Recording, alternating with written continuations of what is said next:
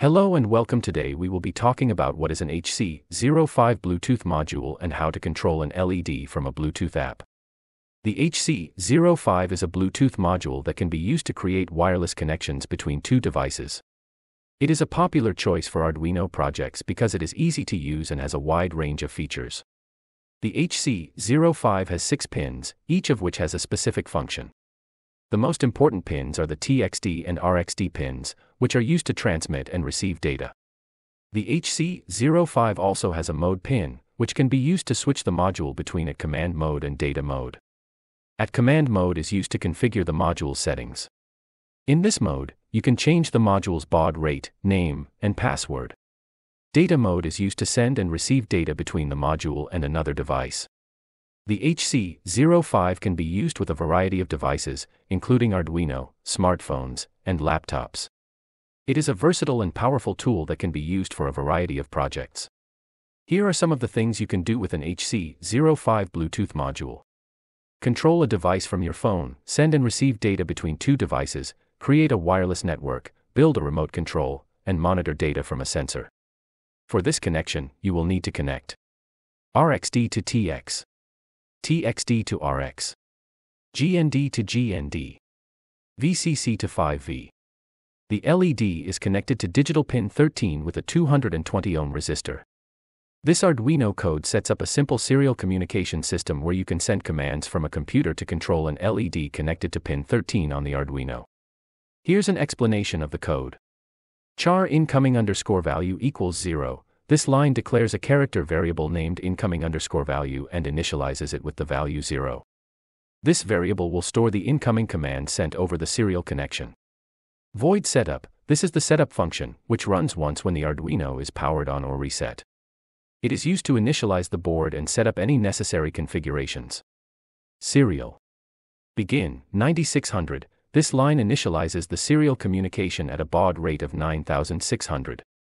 This is the speed at which data is transmitted between the Arduino and a connected computer. You should use the same baud rate in your serial terminal or software. Pin mode 13, output, this line sets pin 13 as an output.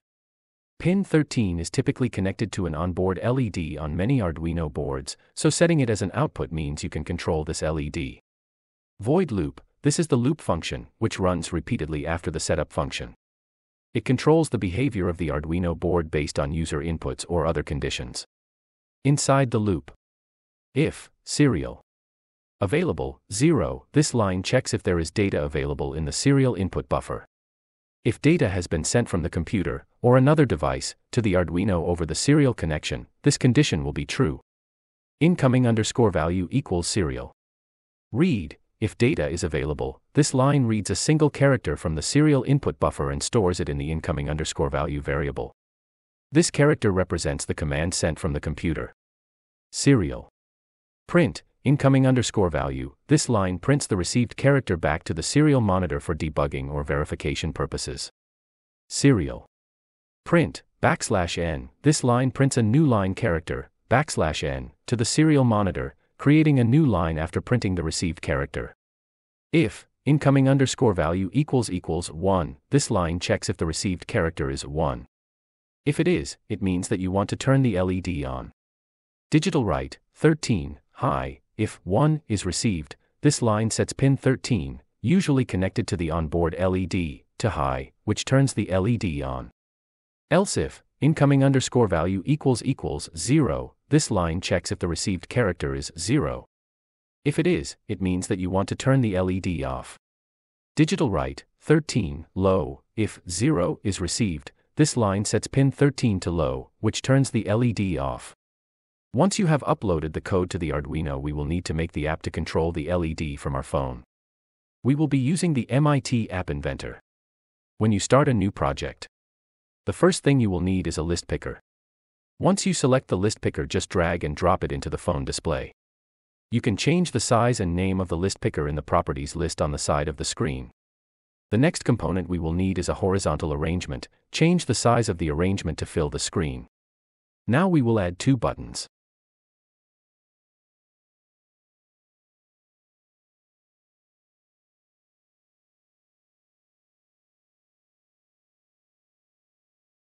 After editing the layout to have the desired look, we can now add the Bluetooth component. Go to Connectivity and drag and drop Bluetooth client into the app. Now we will need to write the logic so that the app will behave the way we want it to. Click on Blocks on the top right and copy the block code on the screen. Once you have copied that, you can now download it as an app for your phone. Here we can see the circuit and the app that we have made. If I press the on button, you will see the LED turn on. And if I press the off button, the LED will turn off. Thanks for watching.